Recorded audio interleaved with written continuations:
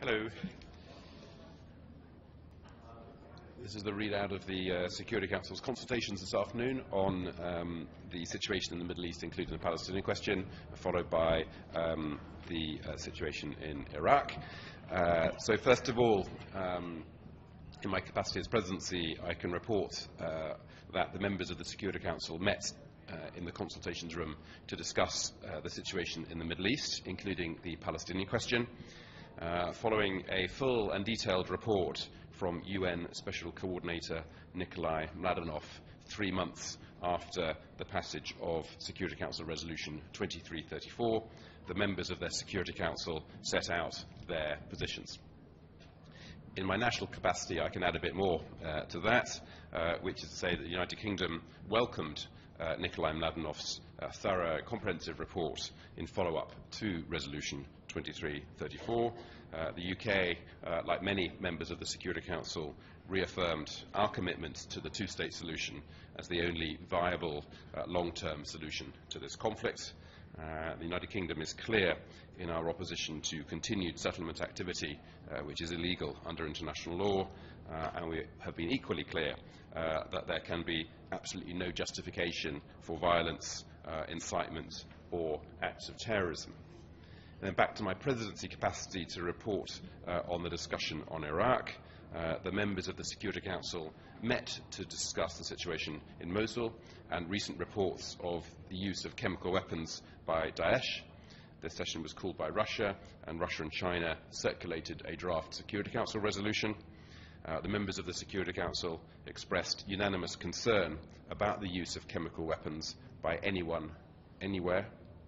And we look forward to the results of the government of Iraq's investigation into those allegations with the OPCW.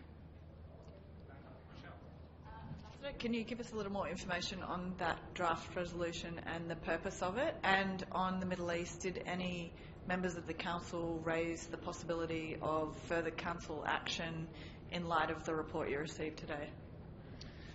In my national capacity on both of them, the draft resolution seeks to extend the work of the Joint Investigative Mechanism, which, as you know, is currently mandated to operate solely on and in Syria to Iraq. Is that something that Britain would be open to? The UK pointed out in the meeting, and I point out now, the many differences between the situations in Iraq and in Syria. The situation is different, first of all, because the government of Iraq is fully cooperating with the OPCW. It is a state party in good standing to the Chemical Weapons Convention, and it is there are no allegations of the government of Iraq using chemical weapons against its own people. All those things mark out the situation in Iraq from the situation in Syria. The JIM was set up precisely because there was no other way of attributing responsibility given the lack of cooperation with the regime in Syria. So the government of the British government is against expanding the JIM in this way. And on the Middle East? On the Middle East, I think there will be every 3 months a report back from Nikolai Mladenov on follow-up to Resolution 2334. Yes, Mr. Ambassador, is there any indication that either the Israelis or any of the various Palestinian parties have been trying to do better in their behavior in the past 3 months? What would you, in your national capacity, be looking for when the next report comes in at the end of June? What we're looking for is to overcome all of the obstacles to peace in the Middle East. Clearly, settlements are one type of obstacle to peace in the Middle East, and that is why we deem them to be illegal and a block on the road to peace. And we very much hope and will carry on pressing for that activity to stop. At the same time, we recognise that there are many other obstacles to peace in the Middle East, and we call on everyone involved to end terrorism, to condemn terrorism whenever it happens, to end incitement, and to end the violence. So all of those things need to happen together before there can be progress. And yes, we very much will be looking for progress on all of them before 3 months are up.